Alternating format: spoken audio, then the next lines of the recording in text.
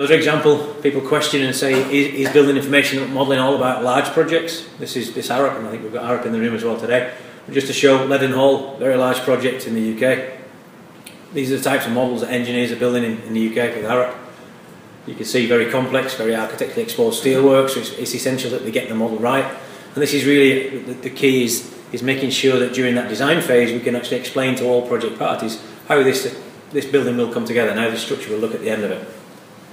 Here's quite interesting, again, taking this node, one of these mega nodes that got on the particular frame, and they're linking that through, the engineers taking the model, linking that through to the finite element analysis to be able to look at how this particular design should work, but also linking this through with the steel fabricator to say how can you actually manufacture this as well.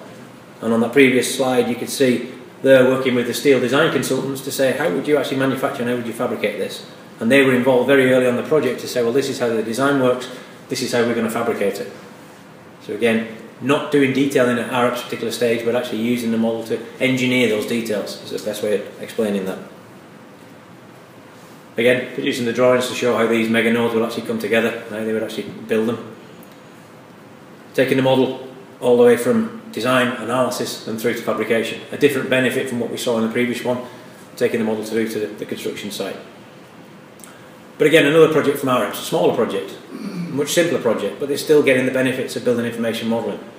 They're still using the model to the same level of degree, and here we've got an existing structure and also new structure.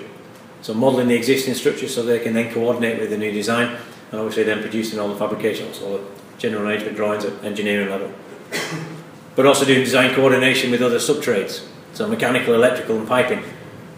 Bringing those together to do that design coordination, to do the clash detection through the model, not relying on 2D drawings of inter-service discipline drawings. Some of the benefits that Arup are seen just internally by engineers, CAD guys working together, working collaboratively in the model. This is within Arup itself, not externally, as we've seen on some of the other projects with all those different members sharing models. But even in there, they're saying they're saving 10% internal efficiency savings by using the model. Using it to do things like model review, checking, drawing output and RFI queries through the model, not reliant upon the 2D drawing markup.